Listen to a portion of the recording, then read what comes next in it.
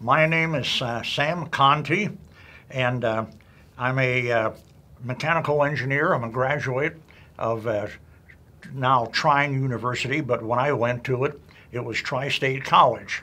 And I went to Tri-State College in Angola, Indiana from 1957 to 1959.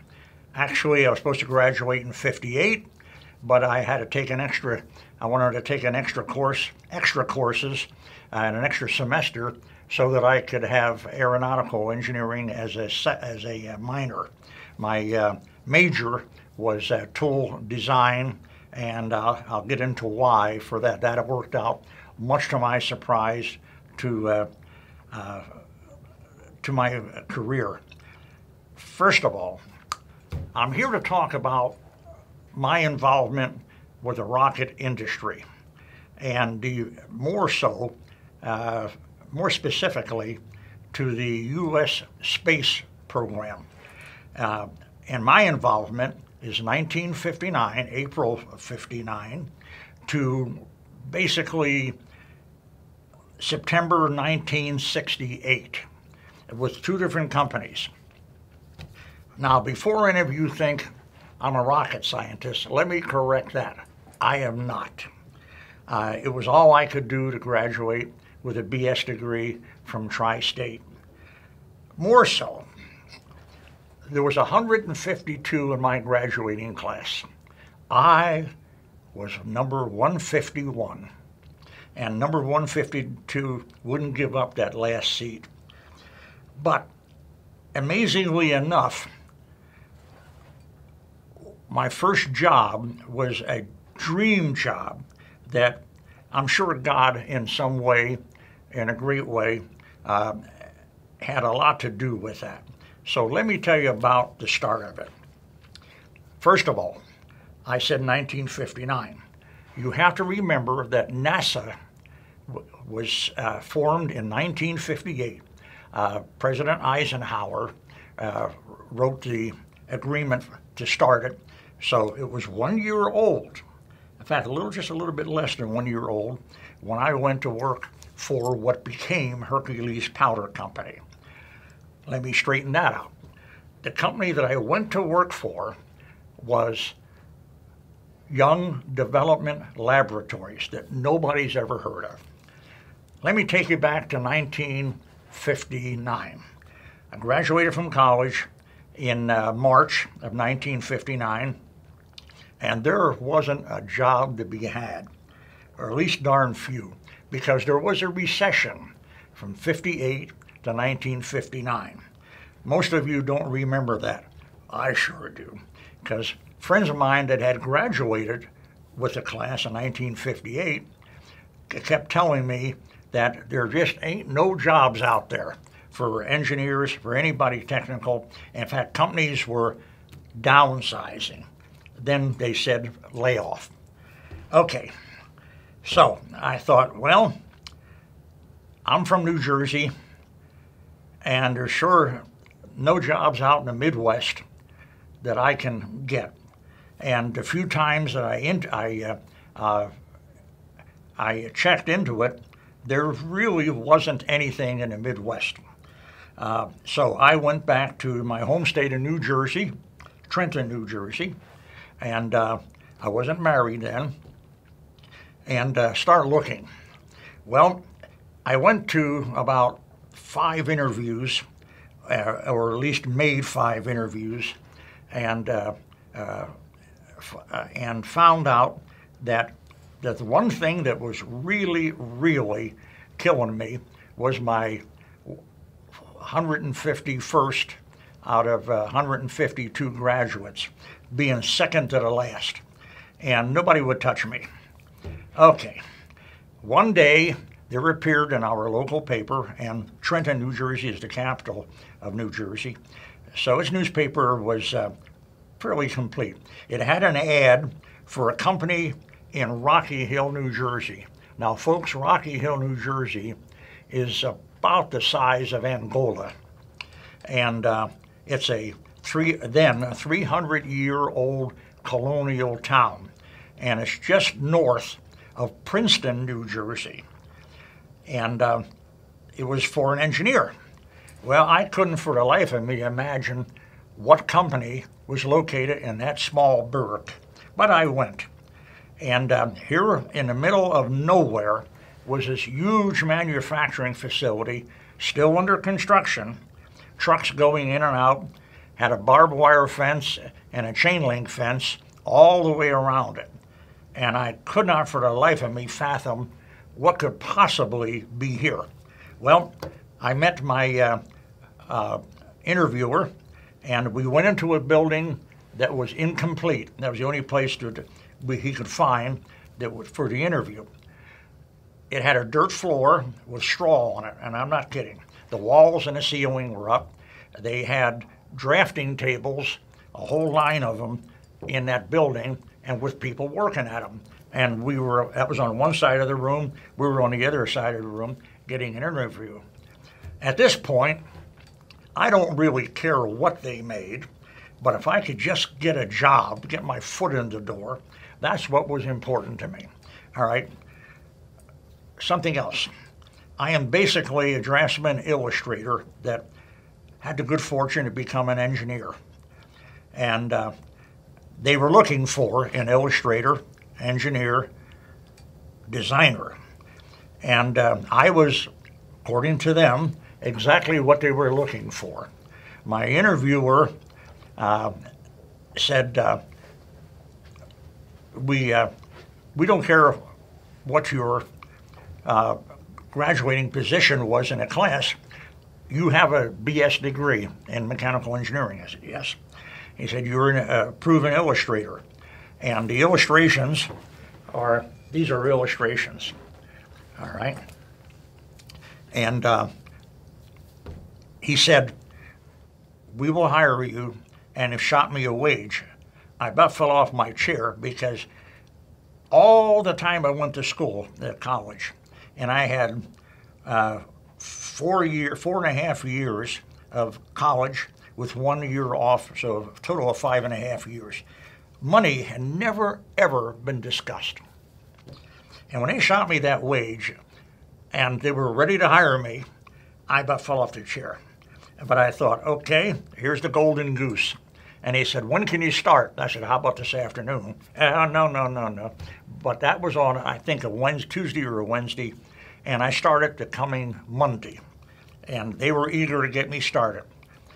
Now, remember, I'm in the middle of nowhere with this huge manufacturing facility. That's like going to Angola and finding a General Motors plant under construction. Relatively, that's the impression I had. I still don't know what they make, and every time I breached the subject, they would artfully dodge. And I told them I wanted to become a professional engineer, and I'm perfectly willing to go through the program in order to do that. That takes 6 years. And they said, well, that's good, because we're going to put you at a team of 3 professional engineers. And that was the owner, Dick Young, a chief project engineer, Don Ross, and the second project engineer, Bob Johnson. These people are all famous in a very small niche of the rocket business. Dick Young invented the rocket engines that we worked on, and what I'm going to describe. I went to work, obviously, and in the meantime, we kept shifting around as they put the floors in, and they put the electrics in, and we kept shifting around. And finally, I got into the main building, which was attached to the building I had interviewed in, and got an L desk. Now, prior to that, you had a separate desk, metal or wood, and you had a separate drawing board. In 1959, they had invented the L desk. So you had a desk, and attached to it, to your right, in the shape of an L, was your drawing board. Man, I was just in pig heaven. Now, folks, what I'm going to tell you next, you have to remember that this is 1959. There's 3 computers in the country. One of them Russia has.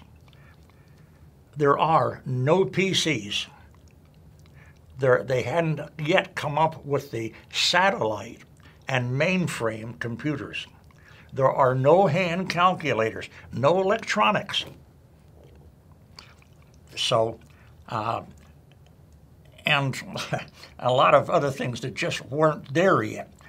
So in all the work that I had to do, I could not produce a drawing that looked like a blueprint. That's why these are drawn cartoon style. Now, these are not the drawings that I did in 1959. Had I done that, you would have been photographing this interview in a prison cell, all right? But they desperately needed some method of showing people what we do, especially the new hires. So I drew in cartoon style the drawings that you're going to see. And that was a big hit. When I designed something, I would make a cartoon style drawing like these and say, this is what I'm talking about. They loved it because nobody had ever done that before. They would hand the project engineer chicken scratches, or maybe take 3 days to make a complete blueprint, only to have the chief engineer throw it away. That's not what I want. So when I made the illustration, they knew what I was talking about. Okay? All right, so here we are, Rocky Hill, New Jersey. After 2 weeks, in the meantime, they kept running around talking about security clearance, security clearance. Now, folks, I'm from the first generation, full generation, born here. My heritage is Polish and Italian. When I graduated from, when I was in senior year of high school, my counselor said that I should look into going into a trade because my heritage has proven that we're not college material. That's a whole nother story. So here I am in a company that's making some secret device. I had no idea what security clearance was. As it turns out, it was highly confidential and then turned into secret. There was, at that time, I don't think there was a top secret, at least not available to civilians. Okay, so here I am in Rocky Hill, New Jersey. The second week, they finally told me what they make. That means I never went from the main building into the factory where we made this stuff. All of our first third stage rocket engines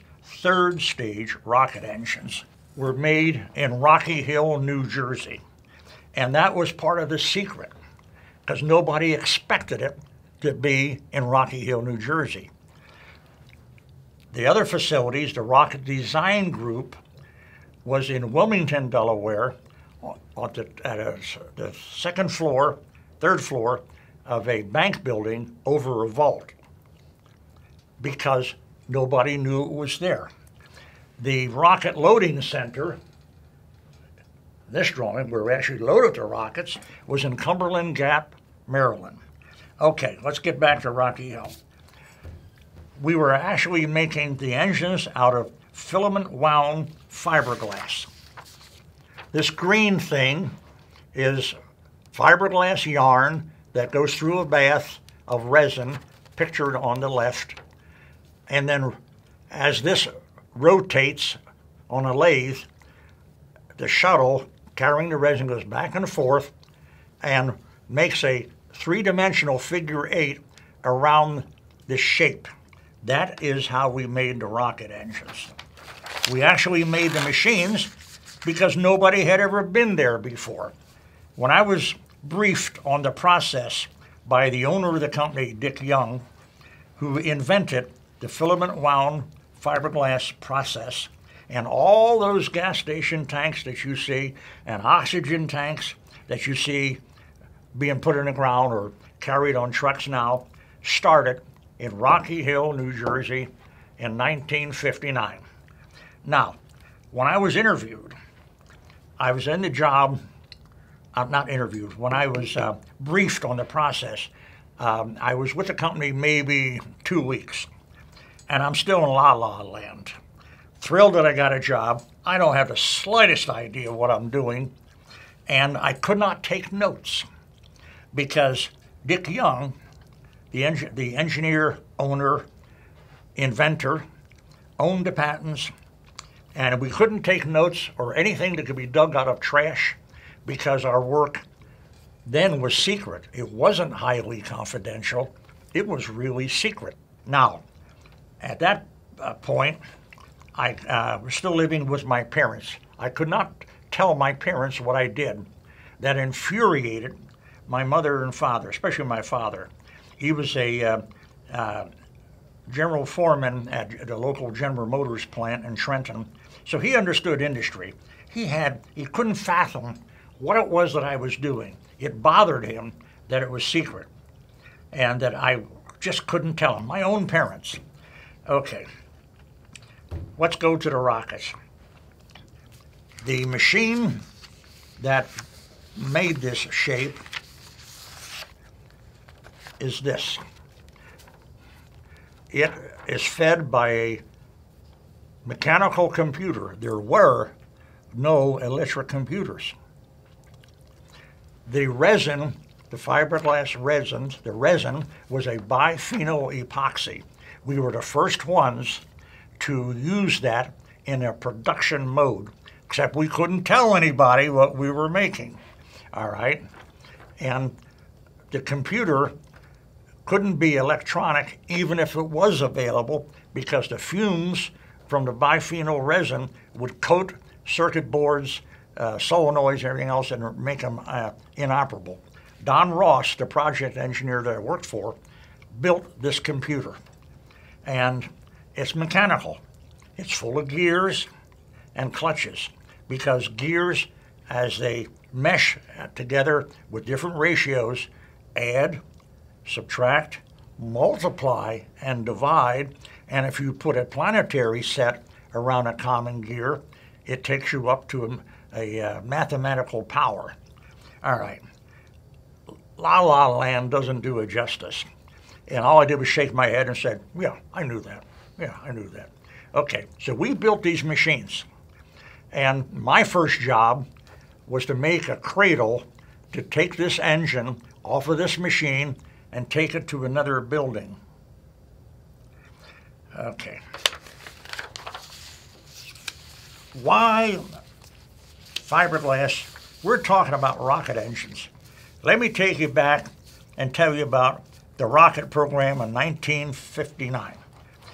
The Russians in 1957 launched Sputnik. They had an aluminum ball about the size of a medicine ball with a bunch of antennas that weighed 135 pounds. But they did not have any electronic expertise whatsoever.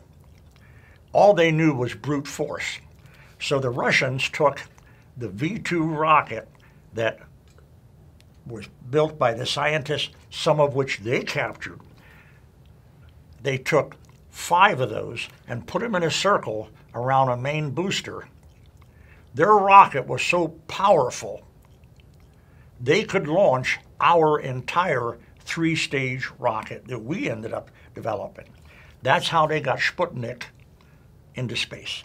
Okay, so the U.S. is, in 1958, President Eisenhower is yelling at NASA and the Air Force and the scientific community, get a satellite up. And we're now in 58, it's 1 year later. So they took a V-2 rocket. We had captured 300 from Germany after World War II, that's another story, and brought them to the United States. We still had some left. Now, from 1945 to 1958, they were still launching these 300 V-2s, now called the A-2. So nobody would think that we're using Nazi material. We were. All right. So they made a 3-stage rocket. The V2 was the first stage. And the job of the first stage, they're stacked on top of one another. Every rocket you've seen and all the launches since then, including Gemini, Apollo, Saturn, they were all three-stage rockets. The first stage is the booster. It's a monster. Its job is to get everything off the ground. We only had a single rocket of three stages. The Russians, their first stage, had 5 rockets just to lift the load. What does that mean? We came up with a satellite, not 135 pounds like the Russians, 36 pounds, the size of a soccer ball. Its job of this monster rocket that we had was to get it off the ground. First stage, the booster, takes all this and gets it off the pad. That's why when you see it being launched, it moves so slowly. All right, so it gets off the ground. The second stage fires. The first stage drops off. The second stage fires and starts pushing it up towards an orbit. But it can't get all the way into orbit because the third stage and the second stage are liquid fuel. And you cannot take liquids out of gravity's hold because the fluids in the tanks don't go where you want it. And the engines do all kinds of crazy things. So the third stage, the last stage, the sustainer stage, the orbit injection stage, whatever name you want to apply to it, has to be solid propellant. And the only materials we had was steel, stainless steel, and aluminum. Well, you can't use steel and stainless steel because it was so heavy, it would just drop back to Earth. It wouldn't go anywhere. The engine would have to be the size of maybe the second stage or third stage. Anyway, it doesn't work. In 1957, in New Jersey, at Long Branch, there was a team of engineers who had invented filament wound fiberglass. Fiberglass, not aluminum, not steel, no titanium, didn't have it yet, no beryllium, didn't have it yet. We had duraluminum or aluminum. That was it. Okay. If you look at the early launches from 1958, you would see the 3 stages fire, the 2 stages, the rocket fire. First stage, second stage. The third stage, suddenly there's a big light and it goes sideways. The side of the rocket split. Not ours, but this would be the engine. If it's made of aluminum, the side would split and a rocket would go that way. Okay, or that way, whichever the side the split was on. And that happened to 5 rockets. Now, folks, in 1958, NASA is 1 year old. 1 year old. And you've got these crazy guys in New Jersey who went to them and said, we have a fiberglass engine that will not split. And NASA literally told us, you're nuts. All right, go away, go away, go away. And we went away. How is this possible? When you make a fiberglass structure like this, these yarns of resin are in all directions, and fiberglass is extremely strong in tension. When you add resin to it, they stick together, and these are, I exaggerate it, showing how far apart they are. They're actually right next to one another. So you've got thousands of layers, which is what they call this, of fiberglass in this shape. All right? We made this out of fiberglass. The fiberglass was non-metallic.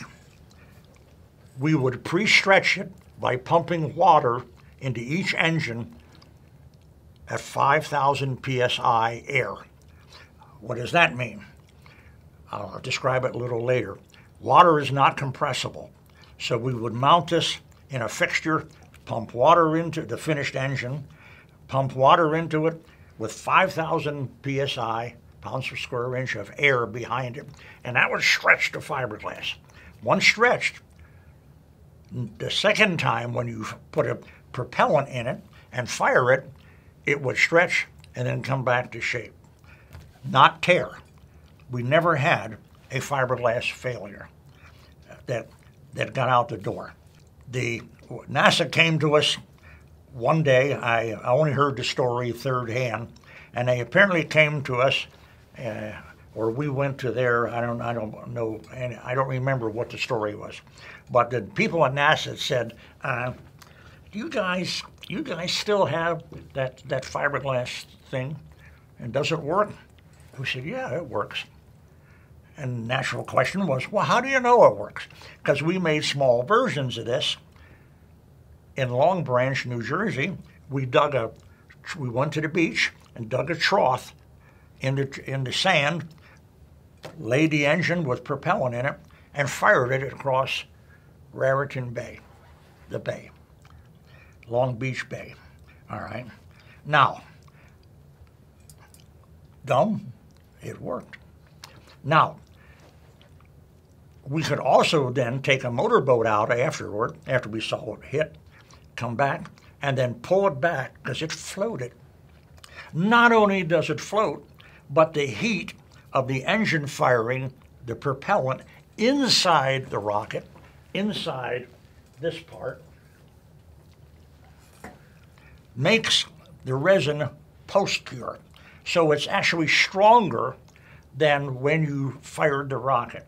So you got three things going for you. It won't break, it'll take the heat, and it floats. All right. NASA absolutely went ballistic.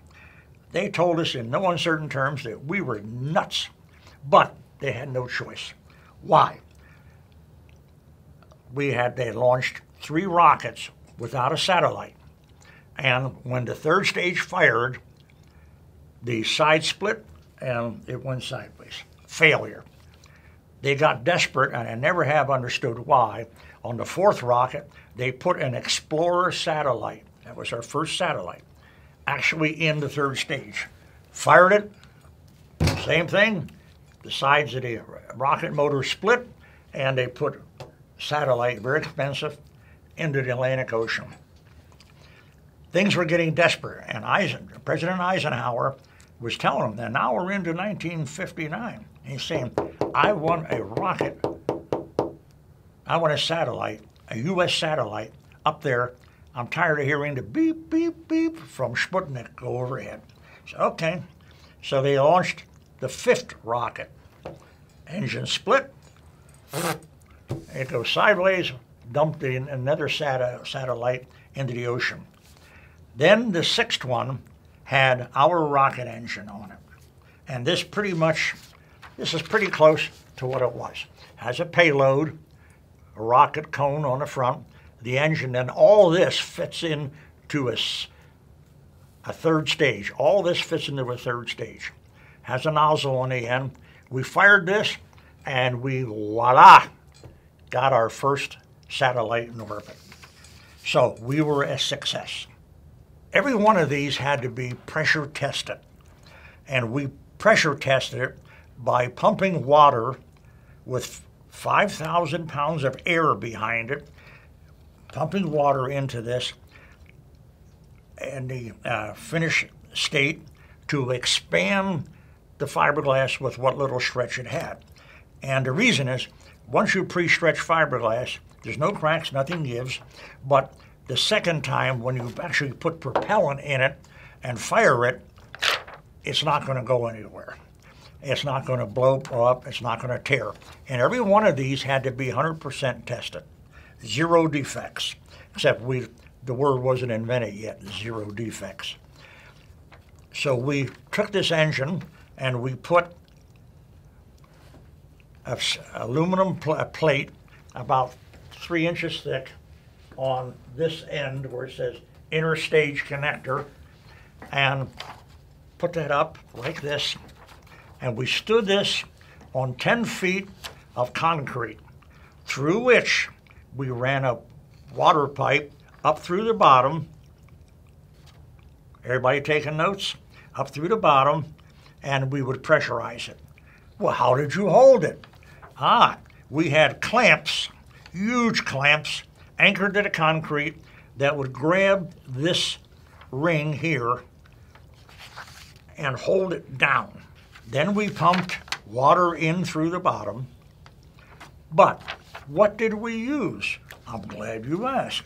We had an early RV two-car garage, prefabricated, that we had on a concrete pad. The same concrete pad, 10 foot thick, deep. The concrete people in Rocky Hill just loved us. And the RV doors were twice as high and about half again as wide as a normal garage door. And I had two of these doors. And that's so we can move engines out and process them in a process. Every engine had to be tested, as I said. And this test shack that we built, which is what we called it, had to operate 24/7 because we were running 3 shifts and just making these engines night and day. The test shack had a flak shack that we bought from a local demolition company. And it was used somewhere in the storing of concrete. But it had walls, I guess about 10 inches to a foot thick, and it was made of a weird material that would absorb shrapnel. Get the idea? Okay, so we, inside this flak shack, we would keep the air compressor, and we had a water tank outside because the water was consumed. It wasn't reused. It wasn't reusable. We would just dump it outside. One night, it was a Friday, and I think it was either late fall. I think it was late spring. And on a Friday night at 8 p.m., we launched a rocket, folks. Now, no propellant, but you put 5,000 pounds of pressure behind anything, wet oatmeal, Jell-O, and something's going to go somewhere. And 8 o'clock at night, all the lights in Rocky Hill went out. Okay? And there was a soft concussion. Now, a soft concussion is not like an artillery shell going off or a bomb. That's a hard concussion. That hits you, knocks you down, knocks all the breath out of you, stuff flies off of shelves, off of tables take off, windows shatter. That's a hard concussion. This was a soft concussion. But still, we knew that something was wrong. We had a second shift on, and the second shift foreman said, "Goodness gracious, what the heck was that?" or words to that effect. And one of the workers said, "Well, I don't know." He said, "Well, look outside." "Yeah, it's a good idea." So they opened the door, and he says, "There's nothing out there." Closed the door. The foreman said to the worker, "What do you mean, nothing? Where's the shack, the test shack?" And the guy said, "Oh," opened the door again. And now, folks, everything is coming down. What had happened when all the clamps broke, they sequentially broke, the rocket took off until it broke all the restraining lines, pipes, whatever. And when it went up, it took this roof with it, took the roof right off the building. The doors were partially open, but the pressure from the soft concussion pushed the doors out. Remember that. I'm going to tell you something about that. Push that out. It blew the operator back and broke his leg. And his right leg heel, his right heel, hit him in the back of the head. At least that's the story I got. He wasn't killed, but he was severely injured. All right. Now, I was part of the accident investigation group, and when I went out in the field behind the plant where the test shack used to be, there was virtually nothing left except a flak shack. The flak shack made it through intact. Holes made in the exterior where various things hit it. But I found these steel rods, and one was 120 foot long. Do you remember in your time when the overhead doors used to have a coil spring that ran the whole length almost of the garage? That was one of the coil springs that held the double-sized doors that acted like a sail as they moved out because of air pressure. It straightened the spring out.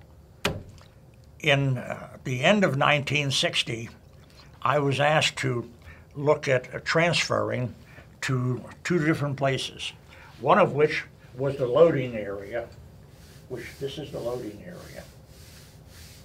And this is in Cumberland Gap, Maryland. Cumberland Gap, Maryland. The engine was put upside down in a loading pit, and I've exaggerated the size of the engine, the size of the pit, so you can see what I'm talking about. And they had a plastic funnel, and yes, we used a cement mixer to mix the rocket propellant, but it had to be mixed and then poured in a jelly-like substance into the rocket engine. Now, folks, no one was allowed out here. Electronics didn't exist then, so everything was powered by solenoids and sequenced. And I don't mean I never did see the operation, and because that was a different security clearance. But they would push a sequence of buttons to start the mixer, drop the chute, feed the material into the rocket engine. Now, folks, it's not a bomb until you encase it. It's like TNT. TNT, the actual material itself, the boom boom material, you can hit with a hammer, you can cut with a knife, and it's not dangerous as long as it's in jelly or fluid form. As soon as you encapsulate it, you have a stick of dynamite, and a spark or a hammer hit will set it off, and you know the results. This is the same thing. I was sent out here to interview working there, and everything was okay, kind of, sort of, until my guide told me about the day that one of these ignited. After mixing and after curing, something set it off, and they blew a cement mixer a quarter mile. And that was an engine that was 30 inches in diameter, 60 inches high. The object is to make a solid propellant rocket. Now, it looks like that. Now, the object is for this propellant to replace the liquid fuel of the booster and the second stage of a normal 3-stage rocket. The last stage, because of gravity, has to be solid propellant. It's a big bottle rocket, all right, big bottle rocket. And we have to generate a shape on the inside like this. And I was pretty close to what it really looked like at the time. I can't tell you how hyper secret it was, all right? The object here is to make the surface of this inner shape the same area as the outside diameter here. This green is the rocket case. It has a rubber liner, and I'll tell you why in a minute. And then the propellant, and then we're going to generate a shape on the inside, with the area being the same of this inner shape and the outside diameter, stabilizes the rocket when it's fired so that we don't blow up the case, number one. Number two, it burns the same shape until it looks like this. This is what it looks like when it's consumed. And the object is so that there's no speeding up or slowing down of the rocket, because this is the rocket that's going to take us into space. That's why it's called the sustainer engine, the third stage, or the orbit injection. And the orbit injection engine is the correct term of its purpose. Now, how do we get that shape? To put that shape into the rocket, we have to push a polished steel device that is called a ram, and this is what it looks like. We got to push it with a hydraulic cylinder into the poured cast propellant of the inside of the engine. This is what the process looks like. This time, we have a concrete wall 25 foot thick, and it goes into the ground 10 foot deep, and it has an operator room on the other side of it, obviously, and the engine butts up against that concrete. We hydraulically push that ram into the propellant, and it pushes and forms the shape cold. That is until, and this is the real, beside the fact that they blew a cement mixer a quarter mile, this is the real reason I didn't take this job to this particular place. If there is a bubble inside of the engine, inside the propellant that's inside the engine, if there's a bubble, you can't see it. You don't know it's there, because this stuff x-rays like gray matter. You just can't have definition. So we couldn't x-ray it to see if the core was voidless. All right. Now, the problem is, if the ram hit a bubble, it would speed up and go into the backside of the bubble and ignite the engine. They blew, the 25 feet of concrete ain't going nowhere, but it blew the ram and the whole hydraulic unit and the cylinder a mile when it went.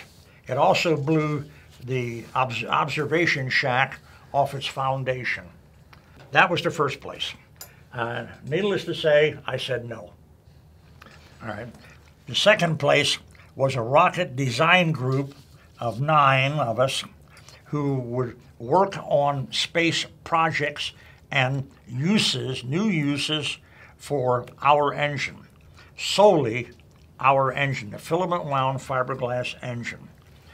And this was hidden in Wilmington, Delaware, in a bank building on top of a bank vault. The reason was so nobody could physically get to us from the bottom. We had our own elevator with a special guard who took us up to the room. We did our thing and went home. That was exciting work. How exciting. In November of 1960, we had a suit come into the room. A suit was a person who didn't look like us. They were dressed in a suit. And our leader, our group leader, told us to cover all our work when that happened and just listen. And the guy, the suit told us, he said, I'm here to brief you on something that's happened, and I want you to get the straight scoop on what happened, so we feel that you're privileged enough to hear it. In November 1960, the Russians lost 2 cosmonauts. And in re-entry to the atmosphere, they actually came in at too flat an angle, and they bounced off the atmosphere, and folks, they're still out there. That was the best job I ever had in my life. However, Wilmington was not an area that I was newly married in the summer of 1960, and we looked through Wilmington, and it wasn't a place that we really wanted to move to. And the security was really getting to me because I couldn't even tell my wife what I did. And she had difficulty telling her relatives what her new husband did for a living. And so, folks, that was it. All right. I took a job at a company in Philadelphia, Pennsylvania, not far from Wilmington, not far from Trenton, my hometown. And the company was a carbon graphite company. And the really odd thing was I was hired to work on high temperature resistant materials. And that were carbon graphite, which has no temperature, maximum temperature, because it doesn't melt. It doesn't change state. It doesn't change shape. It doesn't do anything. It just takes the heat. And we're also dealing with ceramics and making devices for use in the steel industry.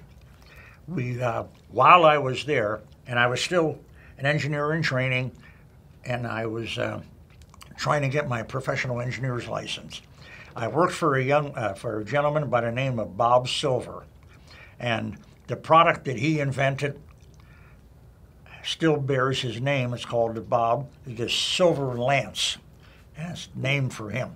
All right, this gentleman was extremely well versed in super high temperature resistant materials, and I'm talking about from a minimum 1,000 degrees to actually 3,000 degrees. Steel melts at 2,800 degrees Fahrenheit.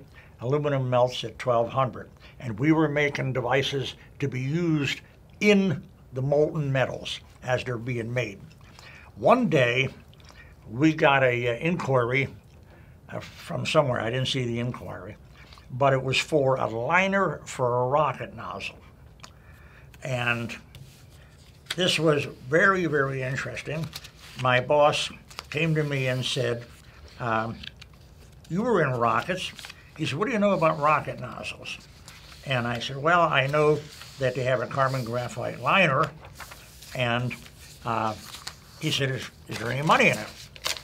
Well, that's not for me to decide. I'll tell you what I know about it, and you make that decision. Next thing I know, a bunch of government officials from the Navy Yard in Philadelphia are in our plant, and they're checking us out and talking about rocket nozzles. And apparently they're talking about rocket nozzles that are very small in diameter, that are used in the retro rockets around a manned capsule soon to be. This is 1963. The manned space program is starting. In fact, John Glenn made his first orbital flight, the first man to go into orbit around the Earth in 1963. They were having trouble with rocket nozzles, and the nozzle is the other end of the engine, right here. If you cut one in half, that's what it looks like. It has an aluminum outer shell, and the inner is a Bernoulli's effect Venturi that was machined out of carbon graphite. These were huge.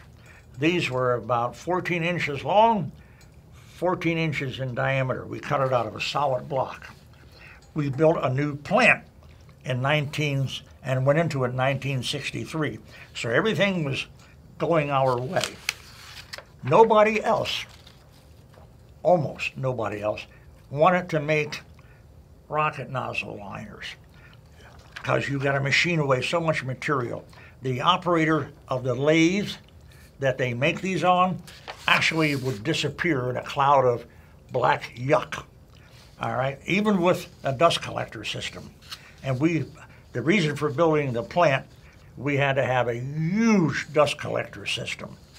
All right, so they sent me to a place, a secret place, in Aberdeen, Maryland. And they were the nozzle experts. They made rocket nozzles from 14-inch by 14-inch, 14-inch diameter, 14 inches long. These are just aligners. And the retro rocket, which is very small, and in fact, about that big around. If you make the high sign, it'll fit in the sign of your index finger and your thumb.